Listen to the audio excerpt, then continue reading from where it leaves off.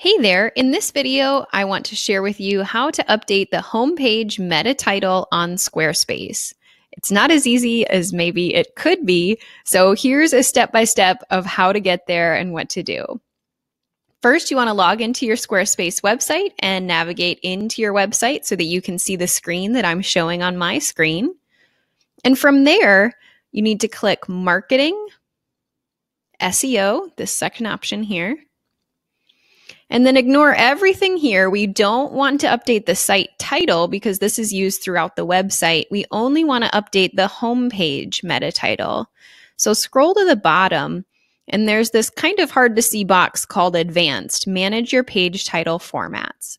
That's what you want to click on. And in the top box, this is the homepage title format. You'll probably see a couple variables.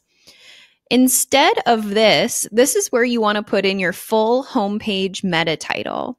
And if you're not sure what to type there, I highly recommend using a tool called SERPsim, serpsim.com. And this will actually help you to put together your meta title and description for the page, since Squarespace doesn't necessarily show you a nice preview of this.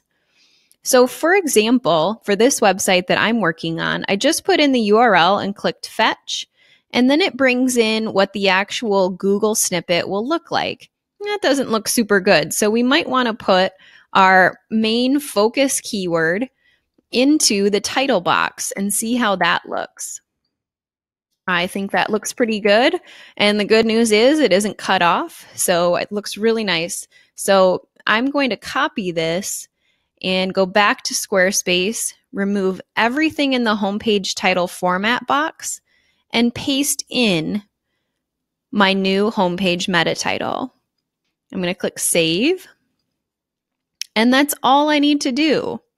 To make sure it actually worked, I'm going to go back to SERPsim and again press Fetch.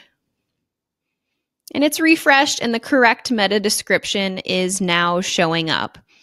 So this is exactly how I'd recommend you update your homepage meta title in Squarespace and test to make sure it's working.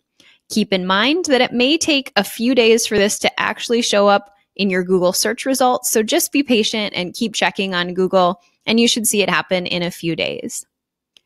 If you need any help with your SEO and you are a wedding professional, this is me. I'm Sarah Dunn with SarahDoesSEO.com, and I'd love to connect with you and help in any way I can.